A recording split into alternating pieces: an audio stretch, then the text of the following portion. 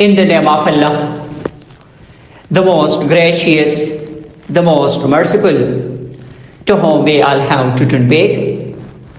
Honorable listeners and respectable audience, you know that we have started a series of linguistics. In linguistics, we commenced different chapters, and we covered, by the grace of Allah subhanahu wa ta'ala, 11 chapters. For example, first of all, I told you about the history of language, the history of writing, the properties of human and animal languages. What is phonetics and phonology, branches of phonologies, words in word formation processes, syntax, structural relations, semantics, and some other chapters as well. So, some of the students, they asked that how we would know the previous discussed topic in detail. Listeners and audience, as I told you, we presented 11 chapters and almost 127 lectures. So, if you want to listen them again in detail with examples, you may go to my YouTube channel named Alamgir, and also go to the playlists. There are 11 playlists where you will find 11 chapters, and each and every chapter has almost 10 or 11 videos and lectures. So when you are clicking each and every chapter, there will be different lectures according to the chapter. So these lectures will master your language, your pronunciations, and your skills, particularly your linguistics and branch of linguistics. However, I'm going to discuss today's topic. I told you that the new chapter which we commenced, that is semantics, and that is the study of meaning, that how meaning is constructed, communicated, and interpreted. Then in semantics, I told you about lexical relations. Lexical relations, I discussed almost 5 topics. Like I told you about synonyms, antonyms, haponyms, and also prototypes. And one is lexical relations itself, the definition. Today I am going to further extend the topic in lexical relations, and that is the difference between homophones and homonyms. Listeners and audience, whenever we are talking about the difference between homophones and homonyms and their easily understanding, so this is important that we must know the derivation of these two words. Actually, homophone, homo mean, it is derived from the Greek word homo mean same or like, alike, and phone mean sounds. Okay, so homophone is the combination of two words. Homo means same and phone means sounds. Now, what is the definition of homophones? Homophones are those words which are having the same pronunciations but different and spellings and meanings. So I'm repeating, words with the same pronunciation but different in meanings and spellings, such words are described as homophone.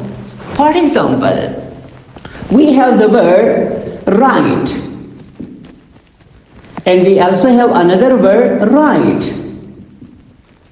You see, these words, they are identical, they are similar, with the same spellings, with the same pronunciation, but different in meanings.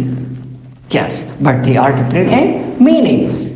They are similar with pronunciation, but they are different in meanings. Okay. Another word, for example, we have two, and we also have two. You see, these two words, they are similar in pronunciation, but different in spellings and also in meanings. Another word, for example, if I say pale, and another word is tail. So now you know the different meanings of these two words. They are similar in pronunciation but different in meanings and also in spellings. Now, what about homonyms? Homonyms. Homo is also mean same and nyms mean names. Homo means same and nyms mean names. Now, what is the definition of homonyms? Words with the same pronunciation, with the same spellings, but different in meanings, they are called homonyms. I'm repeating. Homonyms are those words which have the same pronunciation, the same spellings, but different in meanings. Such words are described as homonyms. But remember that homonyms, they are also called homograph. They are also called, homograph. Now, what would be the examples of homonyms? For example, we have bank and we also have bank. Okay, we have bait and we also have bait. We also have face. We also have face. We also have, for example, race. And we also have race. Now see the difference. Oh, I forgot. Okay. So see, bank and bank. So now, this bank refers to the side of the river, the seashore, while this bank refers to the money institution. On the other hand, bait refers to a living creature, while this bait refers to a sport tool. It means it is a kind of tool which the people, particularly the players, they used to play cricket with the help of the bait. So it is used in sport. Yes, in sports. And then we have, for example, race. So here, a race refers to a contest.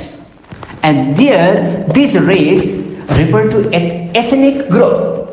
Same is the case, face refers to human face, while another face refers to facing a problem. For example, we say, you are facing a problem, hardships, etc. Another example, for example, we have pupil, and we also have pupil. So one pupil refers to a student at a school, while another pupil refers to a part in the human eyes. Okay.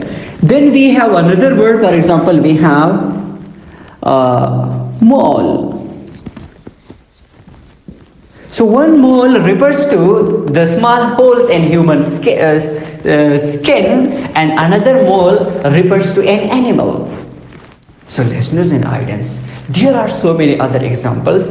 I presented some of them for clarification. Hope that these topics, they are clear to you. Thank you.